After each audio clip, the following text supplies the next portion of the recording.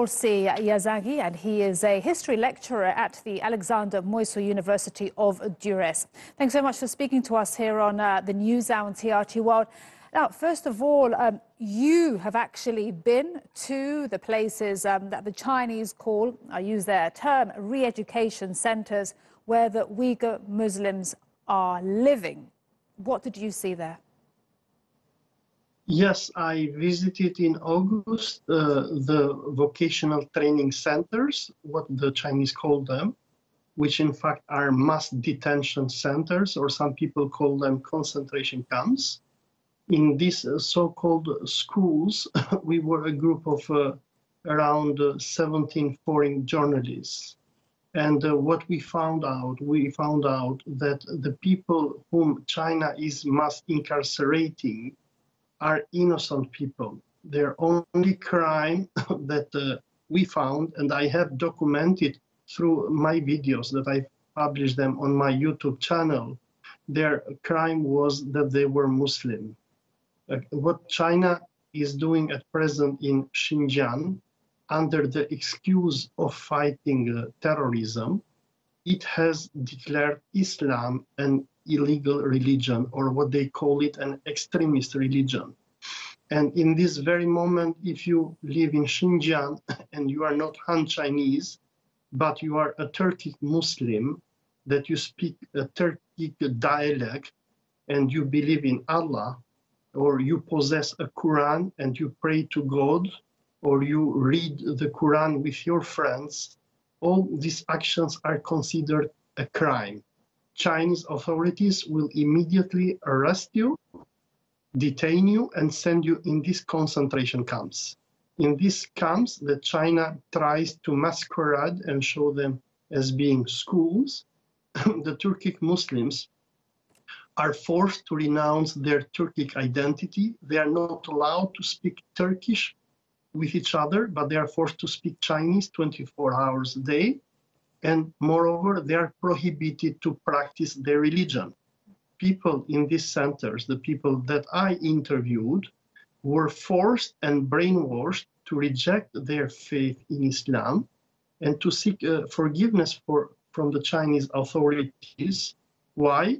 Because 1, 2, or 3 years ago, they had read the Quran, or some other people had married according to the Islamic tradition by doing a nikah, or some other people wanted to consume halal or kosher food, or some other people, they simply told to their mothers to pray to God. For these crimes, which are crimes in Xinjiang, according to the extremification regulation, okay, these people had been detained and they were kept in these centers for more than 1 year. Olsi, I want to ask you, because you know what you're saying is really incredible, very, very sad to hear, especially firsthand. And in a recent op-ed, I have it here, for a Turkish newspaper, the Daily Sabah, you ask, what can the Muslim world do to save the Uyghurs and Islam in China? I put that question to you again. What can they do? The Muslim world is very important for China. What China is doing at present with the Uyghur Muslims is part of its OBOR, or One Road, One Belt initiative, or the so-called Silk Road, which is a social imperialist project that China is building across Asia, Africa, and Europe.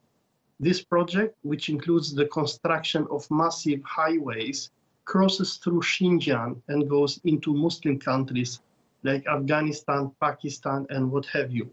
Now, what the Muslim world can and should do, they should tell to China, we know that you are a superpower and you are growing and expanding, and we respect that, but if you want to have good relations with us, you should allow the Muslims of East Turkestan to freely practice their religion. You should close the concentration camps, or what they call them, the vocational training centers, if you want us to respect you in the same way.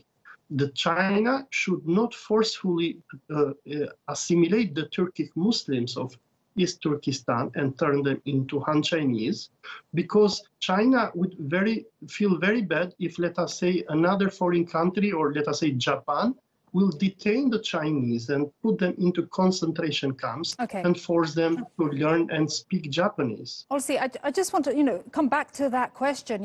What can the Muslim world do to save the Uyghurs and Islam in China? You've given some recommendations what you think they should do. Why haven't they done this, and do you think they will?